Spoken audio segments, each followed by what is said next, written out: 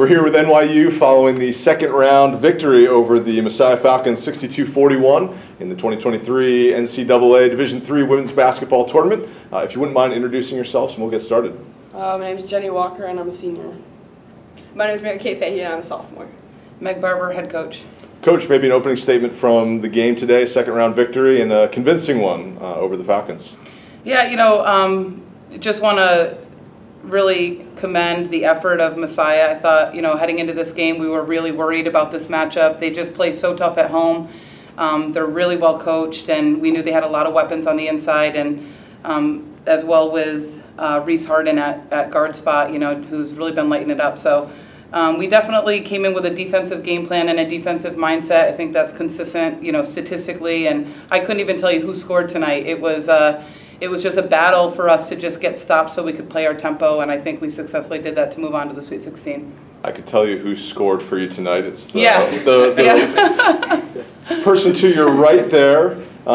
Jenny, 24 points. Not a bad effort in the second round of the NCAA tournament.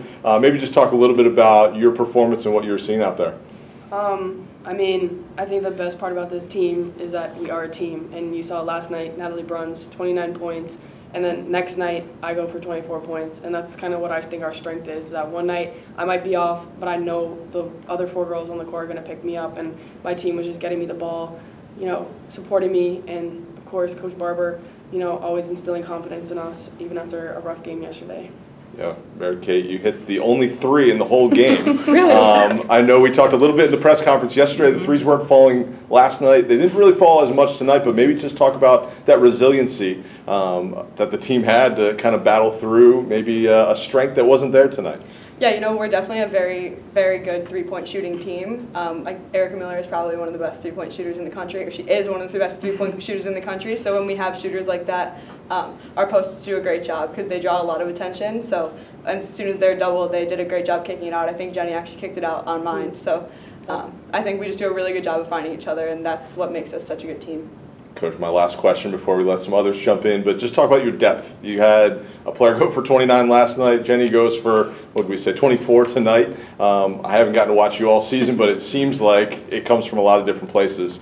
Maybe just talk a little bit about the depth on your team. Yeah, we can score. We have a lot of different weapons. We're very well-rounded.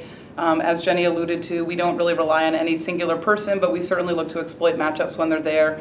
I thought, Morgan Adams getting into foul trouble tonight, we really look to go to Jenny and just kind of exploit that matchup a little bit. And another night, if someone else is in foul trouble or we're looking to feed the ball to a hot hand, it can be anybody else stepping up. As you said, we didn't shoot the ball particularly well. I think we're in the single digits in, three-point shooting. And I think it just shows the resiliency of our team and how well-rounded we are to score in other ways when shots might not be falling from the outside. Knowing actually that every time you go on the court now could be the last time that you play. What's the mindset after how you played yesterday and wanting to come and show what you can do? Just hold on to it as long as you can. It's really something special, and just being here in this moment, it is really special. And every time I go on the court, I know it's a privilege that a lot of people would die to be here for, and I just feel so grateful. And just playing with a passion and heart, that's what our team does. And the 5 seniors, we play for each other, and I know all the underclassmen play for us too. Mary Kate, you came in and you provided a nice spark, and like he said, you had the only three-pointer. It's kind of strange not to see any three-pointers in a basketball game, but you played a solid couple of minutes. What's your mindset when you get into the game? I think we have such a talented team that everybody has their role, and I think that that's part of my role, is coming in and just providing that little spark, like going in and getting a rebound or stepping up on defense or taking a charge or whatever it is that my team needs me to do. But everyone picks me up in the sense of they push me to be that guy that can step up in a moment like that, and I wouldn't be able to do it without them pushing me into that position. And Coach, last night there was a little run from the other team that brought a little stress, but tonight there was none of that. How do you explain how the team, not playing at its very best, was still able to have a comfortable victory? Well, at halftime we talked about what did we learn yesterday. So I think that's the biggest thing. The greatest lessons, or at least that feel great, are when you still win the game. And so yesterday was a great lesson for us. In the NCAA tournament, no one is going to fold. We came out in the third quarter, I think, with just a little bit sharper mindset to execute, still get stops, and just kind of have that relentless pace that we like to play and really try to wear down the other team. So we were fortunate tonight that, Messiah also wasn't, they had a few looks from the outside that could have fell, and that could have gone either way, and we were fortunate to get stops in those situations to seal the victory. I'm just curious, Jenny, you had 24 points in 14 minutes. 14 minutes? I think the minutes are wrong. Ah, It okay. didn't feel like 14 minutes. Yeah, I didn't sub her out. How is that possible? Yeah. All right, well then I won't ask how that's possible. Yeah. So talk about your trip to Hope last year and what you take away from that coming into this year. You won't be going to Hope, they're not in your bracket. But you're probably going to Kentucky. Talk about what you took away from that last year, lessons learned, the experience, and how you translate that to this year.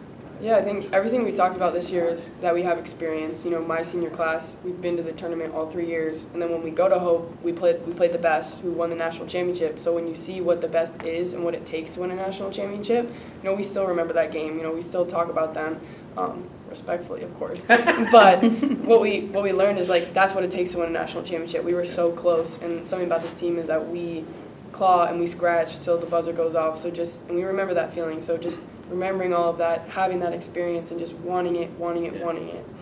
Coach, from your time as a player at NYU, you know what it takes to win in the tournament and to go deep. You saw Hope last year. What did this team need to add this year to go deeper? Well, it's been an interesting year. We've had a few injuries and, players taken off our roster that we kind of relied on last year with Jordan Janowski at point. Bell's done a seamless job stepping in, just giving us a whole different dynamic really out on the court. So I would say we're really very different than last year. But the character of our team is the same, and the core values and the way that they kind of represent the NYU sisterhood is the same. They just go out there and compete, and I think the great thing about this team is the league prepared us for these moments. The UAA, going on the road at Emory, at Rochester, at Wash, at Chicago, we come into this situation and we feel like, we've been road tested and we're ready for those battles. So I'm just really proud of our effort for 40 minutes, and the greatest feeling is being able to play be at practice every day, for another week with these guys, because they're an amazing group of women, and we're just having a lot of fun right now. Last question from me. You guys have had a tremendous season. You only had 2 bumps in the road, both on the road trip to St. Louis and to Chicago. What did you guys learn from that?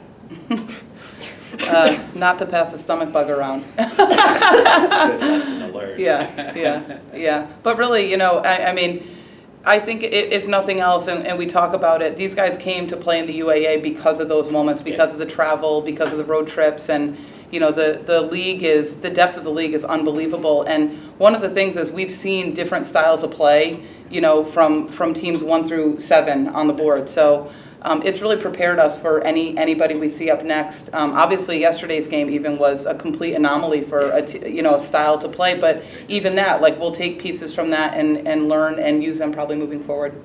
Thanks, Coach. Thank you, guys. Congratulations. Thank you so much. Thank you so much. Best of luck the rest of the way. Thank you. All right.